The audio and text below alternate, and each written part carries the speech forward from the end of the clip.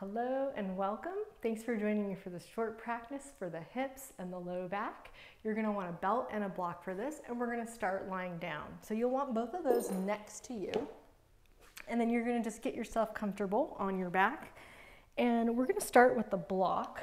So what you'll do is you'll take the block and you'll put it in between your legs the skinniest way. You'll squeeze it at your knees. You're going to walk your feet together and somewhat close to your hips.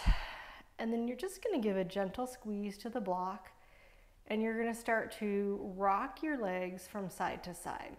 So as you move your legs from side to side, you're going to start to push back with your upper arms, with your shoulders. So you're keeping some stability in your upper body while you move the lower body. Just a little gentle squeeze on the brick, knees rocking side to side. Not a huge movement, but definitely letting one side of the pelvis lift while the other side is down. And then slow it on down. One small adjustment, we're going to take the block and we're going to put it the widest way in between the legs. So again, I like it more on the thigh side of the knee.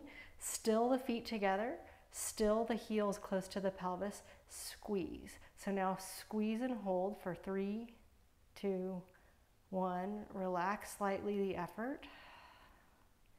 And now squeeze again, pause here. So we're turning on the legs and we're turning on the stability of the connection of legs to pelvis.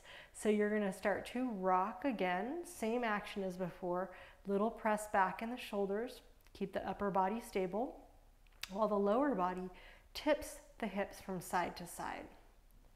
Just kind of loosening up the spine, down low, bringing some engagement to the legs. Inner leg squeezing so you don't drop the block. Maybe 10 passes back and forth. Just one more time. And then back to center. Pause. Let's take the block and bring the block to the hands now. So just make sure that you have room to take your arms overhead without running into anything. It's going to be the wide way between your hands. You're going to place your palms and fingers on it so that you're not holding with your fingers as much as you're squeezing. So take the arms right up above the chest, squeeze with palms flat, sink your waist toward the floor, tone in your belly, and then reach your arms overhead, only so far that you don't let your belly lift or your back lift off the ground. And then back up. So we're going to do just a few passes here. So even though most of this practice is going to be for the lower body, we're just going to include a little bit of the arms so we get a full experience here. So maybe 3 more times, something like 5 total, where you're toning your belly, squeezing the block, and moving the arms as one. So you're working and you're moving at the same time. Now the last time that you have the arms in that extended overhead position, pause. Lock the belly toward the floor, belly toward spine, spine toward floor. Breathe into the side ribs, expanding the waist right to left instead of up.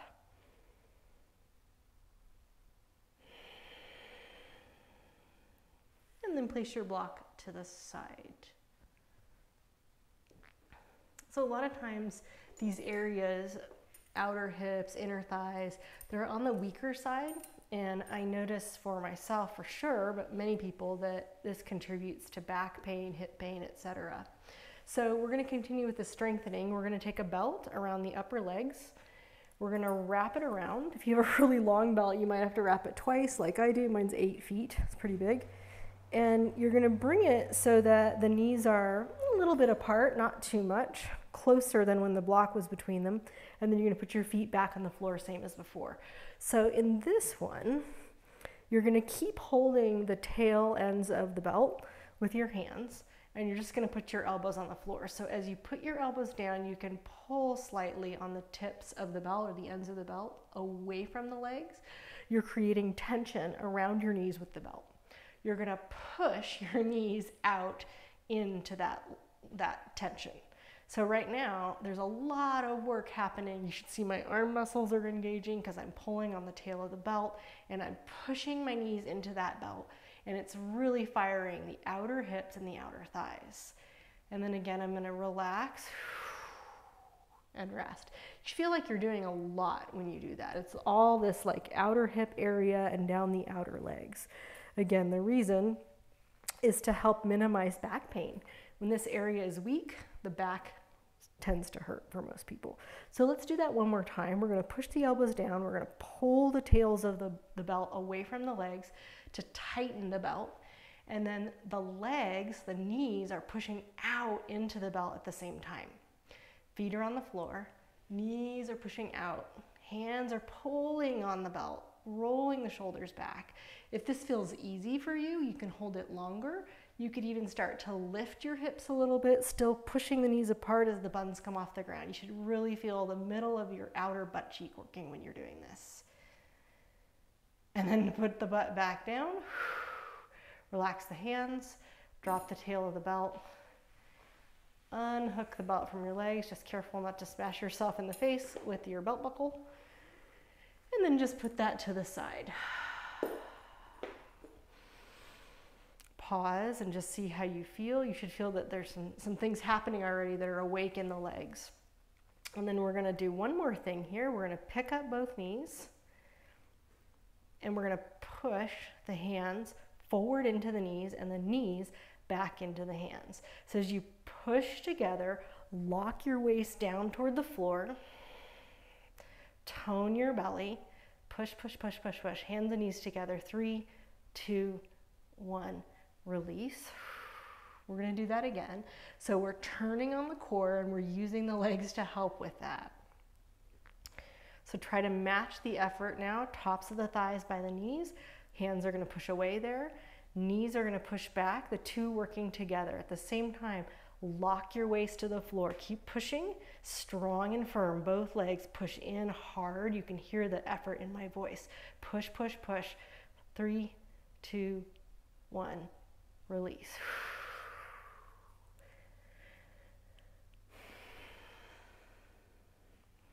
Take your hands to the fronts of your shins. Push your knees into your hands. Pull your hands back into your knees. So you're going the opposite way now. You're pushing the knees away, pulling in with your arms. Just hold that. One more breath. And now pick up your head, round your back, tuck your belly in, start to rock until you can sit all the way up. As we sit here, we're going to drop one leg down. And then the other one, we're gonna see if we can put that foot on top. So for a lot of people, if you're tighter in the hips, the knee will be kind of upright like this. If this is really difficult for you, you could pop this whole thing up so that you're sitting in a chair and still having that cross knee position. So first, the knee is gonna go down toward the floor. I'm fairly limber in this direction, so my knee goes pretty far down, but I'm just gonna let it go toward the floor. I'm gonna kind of actively push that outer knee down. And then I'm gonna bring my knee up. I'm gonna pull with my hands and continuously try to steer my knee toward the sky. So I'm working a little bit to stretch here on this outer hip now. And we're gonna do that one more time on this leg. So the knee is gonna go down. Again, you could do this with the bottom leg straight or sitting in a chair. Press your knee, your outer thigh down toward the floor. So that's strengthening a little bit that same area of the outer hip that we need to work. And then we're gonna pull the leg up, use the hands to assist. So this is not a twist. We're not doing that version. We're just pulling the knee upright. Trying to sit really alert and upright with the spine as well. And seeing if we can get some stretch in the outer hip. And then release. Let's do the other leg. I'm just going to turn to the side for this one. You get a different view. So one ankle is on top of the other knee. Maybe that leg is straight if that's easier for you, or perhaps you're sitting in a chair. Step 1, let the knee go down. And then actively try to press it down, so toward the floor. Push down with your whole outer leg, and then pull up. Use your hands to assist. Pull the knee into an upright position, so you're not really changing the shape of your pelvis. You're not turning your spine, you're not twisting, you're just moving the thigh in the socket. And then knee down. Do each one more time. So push down. You can even push your foot into your outer knee, push your thigh toward the floor, kind of maintain active pressure there. And then pull the knee up. Use your hands to assist. So I wanted to just target this part of the body because I think everyone talks about having tight hips, but I think really they're weak. I think what's really going on is that we don't strengthen there very much, especially if you sit a lot, which, let's face it, most of us do. That area is not working. So we're strengthening it, trying to bring some stability to the pelvis and the low back. All right, let that go. You're going to uncross your legs. You're going to grab your block and bring that with you as you stand up. So I'm just going to put mine in there for a second while I fix my hair. Part of why we're working on this, like I said, is to strengthen the outer hips, and that's going to minimize some challenges with the low back. It's also going to stabilize your sacroiliac joint or your pelvis, and I find that that just helps with my neck too. Everything that stacks above it will kind of balance. So across the back of your body, there's this kind of diagonal connection from your lats, the pull row muscles on one side. They hook down into the low back area behind the sacrum.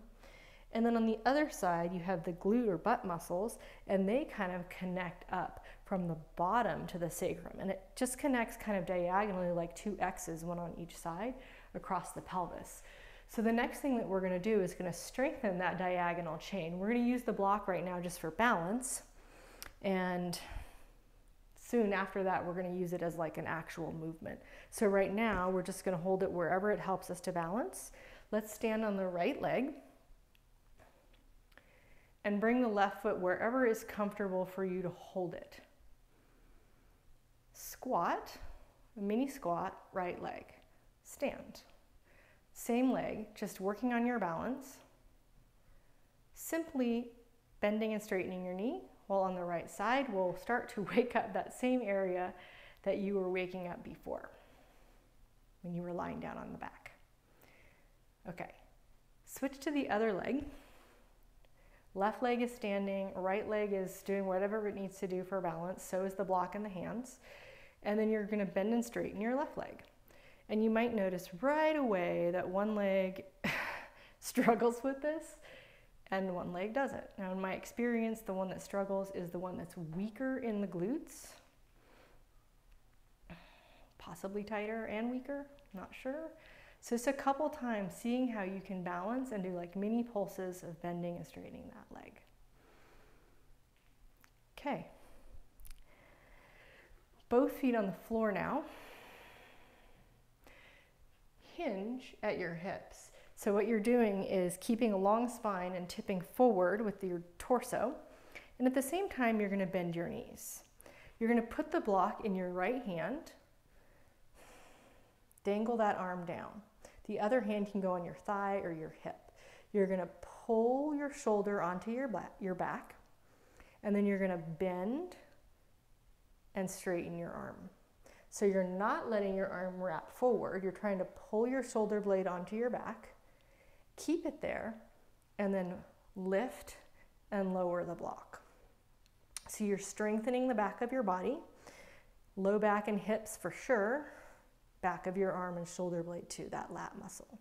Okay, now that you've gotten the sense for that, stand, switch the block over, the hips go back in space, the chest goes forward, the spine is straight, and you bend your knees. Right hand for support somewhere, left hand dangles with the block, but you pull the shoulder onto your back. And then you're going to bend and straighten your left arm to pull the block up as if you're going to put it right alongside your ribs. So this strengthens not only your back, but your triceps, the back of your upper arm, but you're really doing the whole back of your body. Imagine that you could screw your feet apart from each other, right toes twisting to the right, left foot twisting to the left, still working those outer legs. And then you stand. And now we're going to put those two pieces together, the leg bending and the arm movement at the same time. So whatever leg you're on, it's going to be the opposite arm that's holding the block. Yeah, standing on one leg, other arm is holding the block. So let's do right foot, left hand. Same essential shape with the torso. Dangle the block, put your shoulder on your back. Right now I have my left foot on the floor staggered behind my right as a little tripod balance point. Just to get the shape of this, we would bend both, straighten both. Bend both, knee and elbow, straighten both. Now, if this is easy and you really want to work on toning that outer right hip and that diagonal swing across that outer side of your left upper back, then balance. Left foot off the floor, pick up the block, bend your standing leg. Straighten the leg, block goes down. So see if you can do this maybe 2 or 3 more times. Now the next one, when you're in that hover, that bend, you're gonna step your left foot back, way, way back, tippy toes on the floor. Turn that heel to the ground, but keep your hips pointing mostly forward. Squeeze the block between your hands like we did earlier and send the block overhead. So this is warrior 1. It might be a shorter stance from front to back than normal. That's fine. Don't worry about it. Squeeze the block, raise the arms, raise the gaze. That right knee, push it slightly to the right. Try to keep those outer right hip muscles turned on. Even if it's higher than normal, that's okay. Big breath in. And then you're going to come on out and step forward to the front of your mat and just pause. So common yoga pose that causes pain for a lot of people, warrior 1. For years, this pose killed my back. It just killed my back so much until I learned how to turn some of these other muscles on. So that's kind of the purpose today. Working in the core in a different way so we have less pain. Hold the block with your right hand. Stagger right foot behind left. So the left leg is going to be the main weight-bearing leg, and we're going to begin with the back foot on the floor. So you're hinging the chest forward, long spine, and then you're going to bend your standing leg, and at the same time, you're going to pull the block up next to your ribs on the right. You're straightening your leg and lowering the block at the same time. So try that a few times with the right foot on the floor. Torso is basically staying the same the whole time. And then maybe you give it a go without that back foot for balance. So if you're on the wobbly side, this is my wobbly side, you might have to concentrate a lot harder on slow, controlled movements, pushing that left knee out to the left, so really keep the outer left hip strong. Now the next time you're in that little mini squat with the brick up by your ribs, reach your right foot back. You might have to do a few steps to get it there. Put the heel toward the floor, pointing the hips mostly forward. They're going to turn to the right a little. Grab the block the wide way, palms press, squeeze the block, lift the block overhead. Tone your belly some. Press the left knee to the left. It's okay if you're higher than normal in your warrior 1. Lift the gaze. Keep squeezing the block gently. Keep pushing the left knee to the left. Feel how that big stretch on the whole front of your right side is opening you up. Nice big full breath in. Side ribs expanding, not so much belly forward. And then you're going to drop the block down in front of your chest. Step forward with both feet. Pause and just stand on your legs. You can put your block down and just see how you feel. Enlivened, energized, right? So let's take this to the floor once more. We're going to inhale the arms overhead. Imagine the block there between your palms. Send your hips back. Push your knees apart as you squat into chair pose. So the feet are apart, the knees are apart. Deep squat. like you're turning the left foot to the left and the right foot to the right to really strengthen the outer hips. And then you're going to exhale, fold forward, legs go straighter, hands find the ground. Forward fold. Inhale, lengthen your spine. You can climb your hands to your shins if that's helpful. And on the exhale, step yourself back into downward facing dog.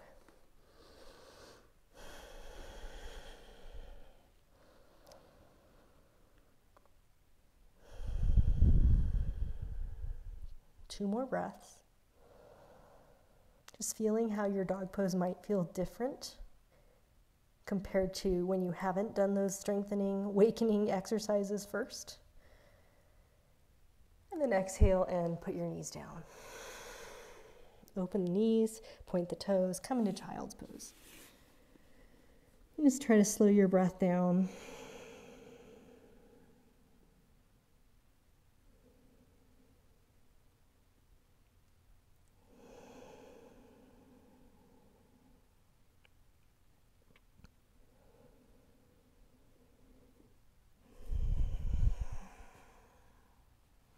And then pick up your head, swing your feet forward, and decide if you'd like to finish this practice sitting or lying down. Either way, it's just a little transition moment to calm your mind, to see how it feels to be in your body now, to integrate what you felt and feel through this practice of strengthening around the legs, hips, pelvis, and low back.